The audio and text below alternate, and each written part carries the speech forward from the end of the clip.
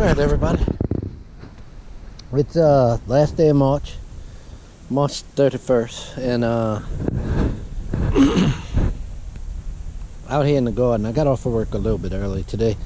Actually had the opportunity to do that, so I took it, because that ain't gonna happen again. And I wanted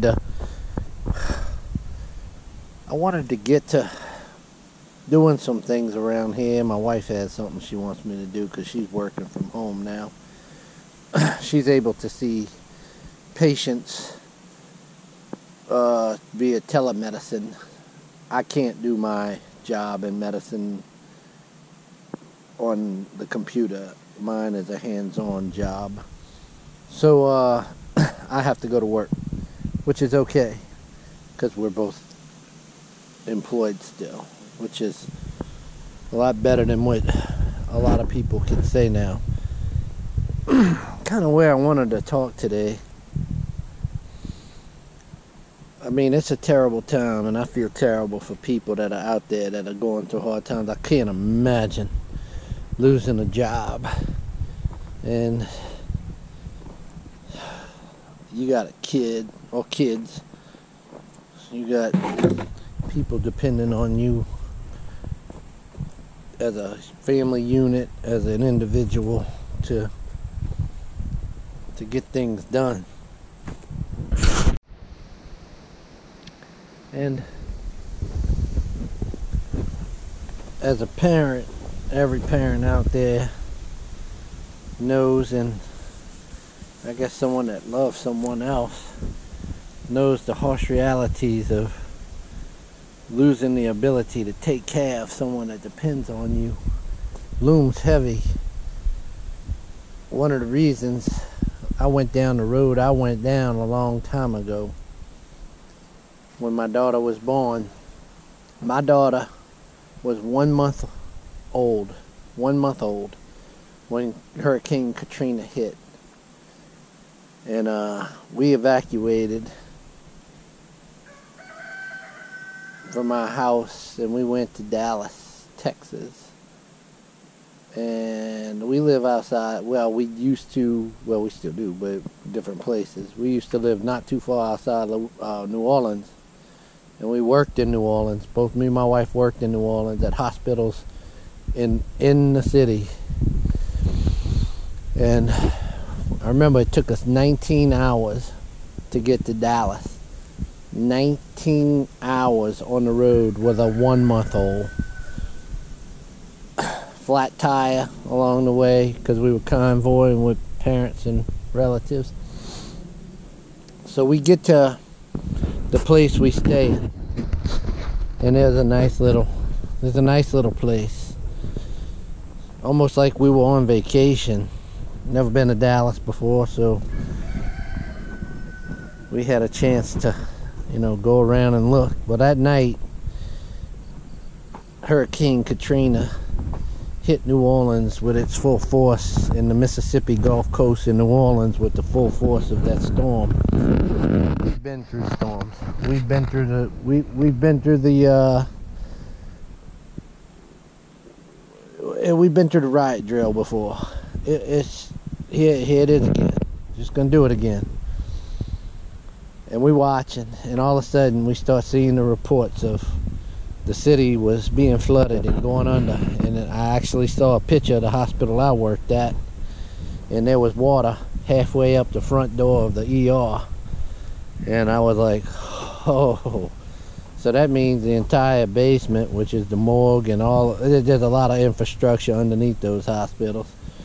And I was like, oh Lord, it's over with. I mean, we don't have jobs.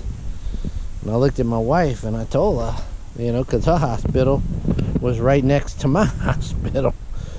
And so whatever happened to that one happened to us. I looked at her and I said, baby, we don't have jobs anymore. This is bad. And she looked at us. She said, no, we'll have jobs. I don't think the reality had hit her yet. And it was later that night, we were laying down in bed, and we were just, how you lay down in bed after a shock and your eyes are open, you just stand at the dark and your mind's running. And I hear her voice, you know, and it's cracking. And she goes, oh my God, what are we gonna do? The realization hit. You know, I said, we got good family, we got good support. This is, you know, and Hurricane Katrina, as bad as it was, this is Hurricane Katrina times 10 million, times quadrillion. There's not even a comparison what's going on right now. People don't understand it. This is global. We had people that would help us outside of the damage zone. There's no help outside the damage zone on this. The entire world is the damage zone. There's no, everyone's affected. You don't get help. You don't get to go stay at someone's house. You don't get to rebuild from afar. We are all in this.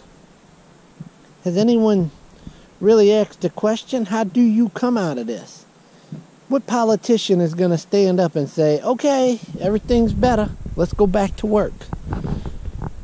That's signing a death warrant, because you know as soon as you do, hey, it's all over, let's go back. 2 weeks later, a little hot spot pops up, 2 or 3 people die. They're going to want that politician's head on a platter or head on a stick, however you want to say it. So no one's going to be willing to say, yay, we beat it. We in trouble. And if you can't see that trouble coming, you got your eyes closed. Open them up. I'm not terrified. I'm not shaking in my boots. Wearing my boots pretty good. But I am kind of nervous about what's coming.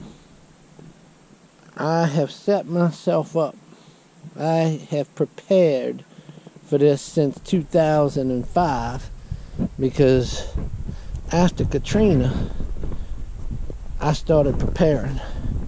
I started sacking away stuff in case for emergencies.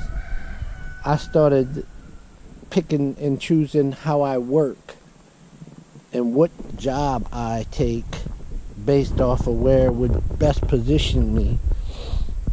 And I got laughed at. Because, you know, if you come from an educated background, and I have multiple degrees, and so my wife has very many multiple degrees and higher levels of education. So, but anyway, you get laughed at. You get looked at. And I don't care, because you know what? Come tell me to my face, and you know, if you got a real problem with me, we'll settle it square up, face to face. I ain't scared of nothing. I mean, I might die. I might not be able to. I know I can't beat everybody, but I ain't never gonna back down, and I ain't never gonna stop doing what I feel is right, because I stand with my morals and my ethics and my. I have religion, I have my beliefs, and I have a standard to where I live life, and no one's gonna ever tell me to stop doing that. So when people look at you all these years that you were the goofball, you wasted your time, not so much anymore. And part of that was learning how to grow food, have chickens, start homesteading. I'm a little bit behind the curve. There's a lot of homesteads that's way ahead of me. But you know what? If you look at them, if you commercialized yourself too much, you actually dug yourself into a hole as that kind of homesteader.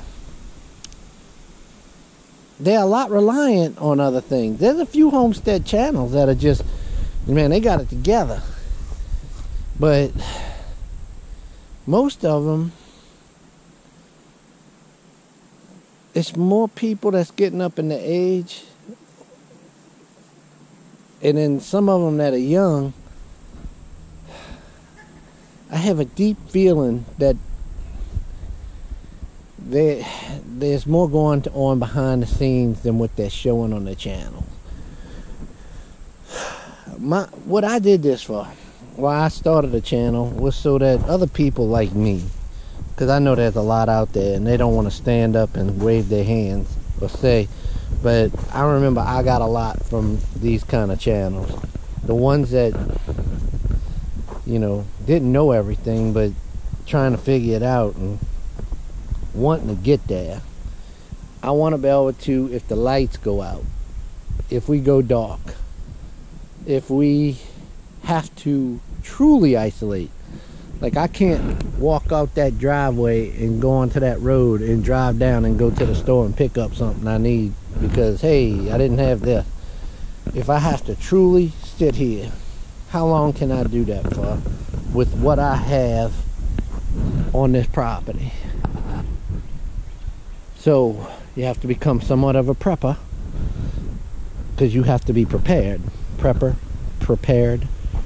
And then you also have to be a homesteader. You have to have the knowledge to do everything you can with those things that you have on site.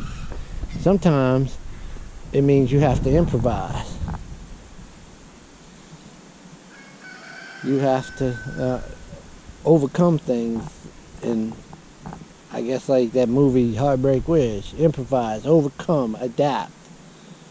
Clint Eastwood said that in that movie, and his words ring true, military or not. Anyway, so what I was gonna do today was build a podium for my wife, but the wind has kicked up. She needs a podium, not a podium, something to put her computer on, because she can't sit down all day and she needs to stand up because her back starts hurting. You got to deal with those ergonomics, you know. And her place hasn't even addressed buying her a chair to sit in at home that would be like the ones they use at their work when you have to sit at a desk all day. And we just have regular standard desk chairs, and she says it kills her back. So she wants me to build her a box that'll be to put her computer at the right height. Anyway, I'm gonna do that later on while I'm not burning daylight. What I'm gonna do today, and I hope I put this on my head. I hope I kind of got through to some people, you know. What my channel's about is trying to show people how to start homesteading. I know a lot of this. I know how to grow stuff. I've grown tomatoes. I'll show y'all some of my gardens from the past. And let me tell you, I ain't never had a problem setting back many tomatoes. I've given away hundreds and hundreds of pounds of tomatoes in just a small at-home garden without any kind of implements. I did it with shovels and stuff, and that no problem. I'm trying to do this on a grander scale now and see if I can really keep up with the big, well, not big boys, because that's just not going to happen, but at least in a bigger scale. I want to show you how it is. I'm studying homestead, hence the homestead study. I am a study of the methods that will be used, and a lot of things I do know, but there's some things that are just plumb dumb easy and I just didn't know. I'm looking at people's gardens. Let me show y'all something. I'm looking at people's gardens and I'm wondering, how in the world do they always have a garden that looks like the infield of the College World Series baseball field?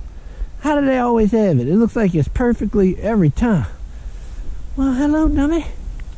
They did this almost every day, you know. You come and you just rake. You come through.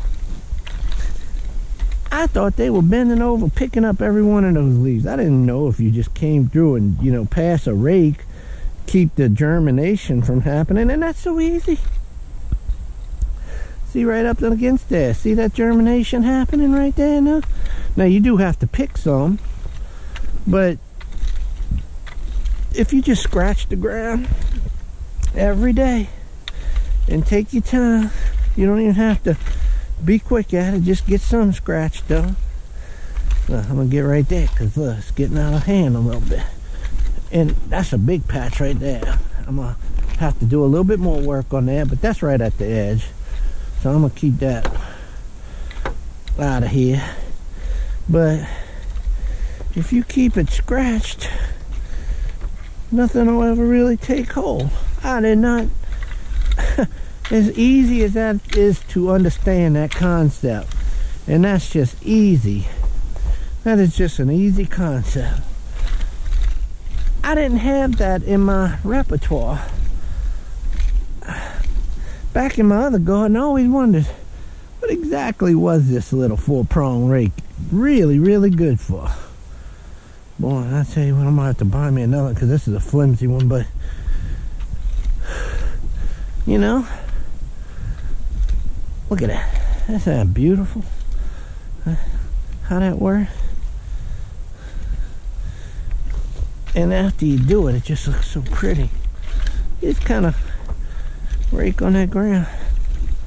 Now, I was just doing this for demonstration purposes right here. I mean, look, that one little area. So I come down this row and I'll do the whole thing. Another tool you need is a pair of gloves. I was just doing a demonstration. So, people, there's always someone. The other day I was watching Deep South Homesteading, and Danny was telling his wife, Wanda, you know, just because you see a cucumber with a flower on the end of it doesn't mean that's going to be a cucumber. Someone as knowledgeable as what she is about a garden didn't know that that might not become a cucumber if it's not pollinated. I've known that forever. And I've always looked at them as the people that know more than anyone else. But she didn't know that. So not everybody knows everything. We all in a study. No one... Get over the God complexes of all these other people. Get out there and start learning. Pick up channels like... I mean, my little stupid channel here ain't got nobody listening to me hardly. But you might get a nugget out of this. You might get a little grain of knowledge. But mostly what I want you to see is that someone like me who ain't a big time professional in agriculture, I have a good background, but I can do it. And it means if I can do it, it certainly means you can do it. It certainly means someone else can do it. I guarantee you if I'm doing this, you can do this. So this right here, just what we're going to do today. This is a common way of trellising. I've done it once before, variations of it at my other house. But this is the first time I'm doing, and you can go look at, I think Hoss Tools got a good, Hoss Tools has a good tutorial on this. It's called the Florida Weave. Y'all might see this out of sequence because of some of the things I had to say today that I want to get out there faster than I've been saving videos, and I was going to do the sequence of how I do this garden. But there was some things that I wanted to say about what's going on right now. And I really want y'all to, everybody's saying don't worry, we all going to be alright.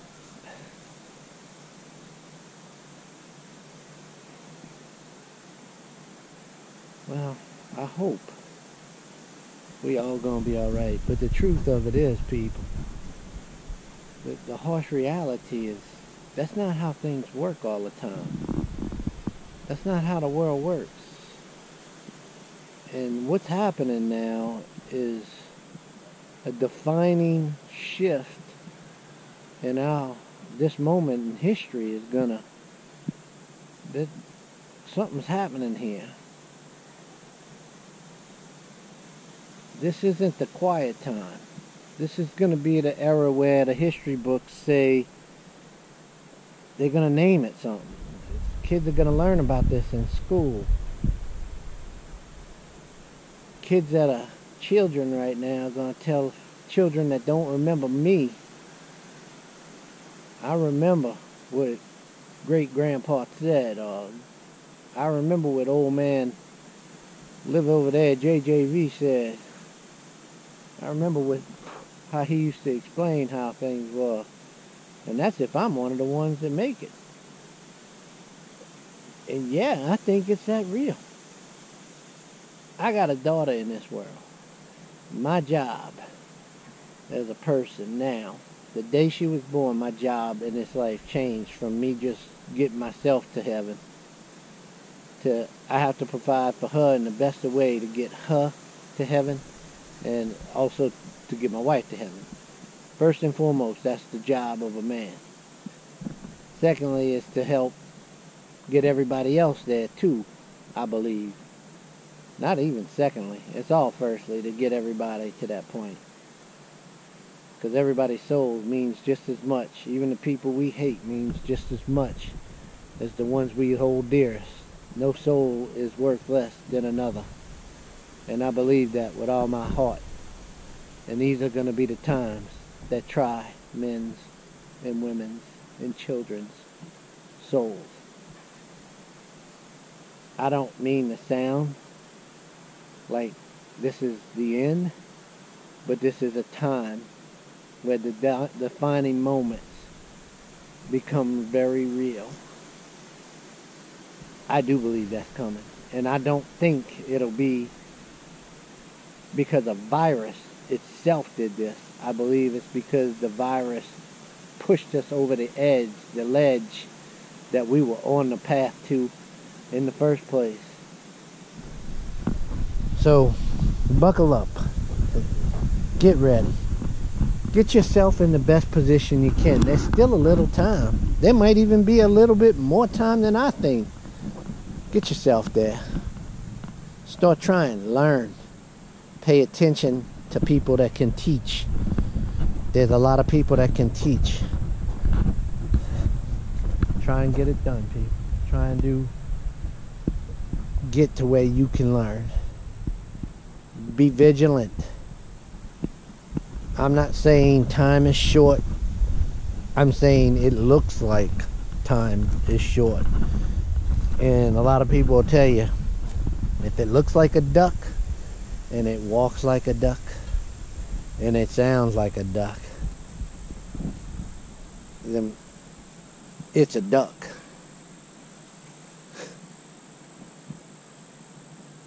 I'm hoping everyone out there does all right.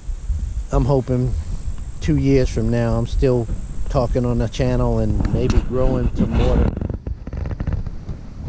a couple people listening, and they're all saying, hey, you remember when you said that stuff? You was wrong. I want to be wrong. I do. I don't want to be right about this. No one wants to be right about hard times coming. But I don't see a way out. Anyone? No? Who can tell me what's the way out of this? How do we crawl out of this? I don't know. Anyway, I hope y'all are having a decent time through this as far as what we can survive. And I'm so sorry for the people that lost y'all jobs and don't know what tomorrow holds. None of us do, but some people have a harder time knowing that they don't have a job tomorrow. I am so terribly sorry for y'all. And I do say prayers for y'all. So does my whole family.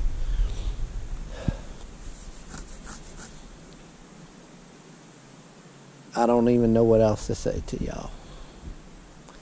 Good luck and God bless everyone. And God willing, next year we'll be talking about something else in the garden, the spring garden. Maybe we'll just be worried about the weather again. Alright, I'll talk to y'all later.